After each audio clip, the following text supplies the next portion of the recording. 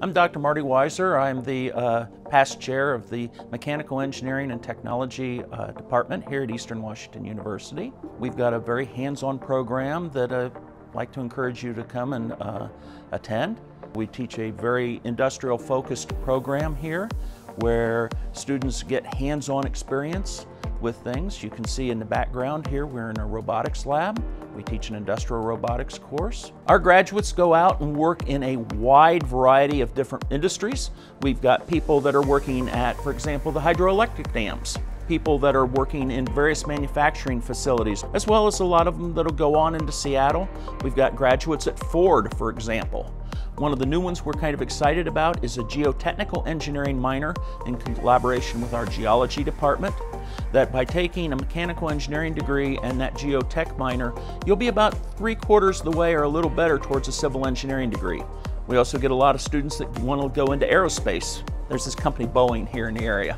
There's actually 30 Tier 1 suppliers to Boeing in the Spokane area, and our students go out and work for those. One of the things to keep in mind, big difference between Eastern's programs in engineering and technology and many other programs, is that faculty teach all of the classes, not just the lectures. And it's not the sage on the stage with 200 people in the audience. It's a group of 25, 30, 40. So you get to know your faculty. You talk to them. When they write letters of recommendation for you, they know you. One of the other things that I'd like to comment upon, which is really nice about Eastern, is that we have a variety of clubs associated with the program. There's the Rocketry Club, Baja or Motorsports Club, American Society of Mechanical Engineers, where we do a variety of competitions, we build things. Getting involved in those things early on in your career, even as a freshman, is really good, because what are you going to do? You're going to be interacting with the juniors and seniors. And when you're doing that, you're going to learn more about the program and get more opportunities.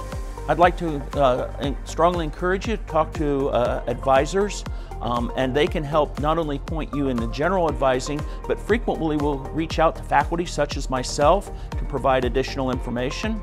The other thing I'd like to really encourage you to do is that go and meet your faculty wherever you end up, and get to know them in their office hours. It's not an admission of weakness to go and ask for help at things. College is challenging. That's all there is to it. I think you'll find that most of the faculty in the Mechanical Engineering and Technology program have a very open door policy and are welcoming of students to come and visit.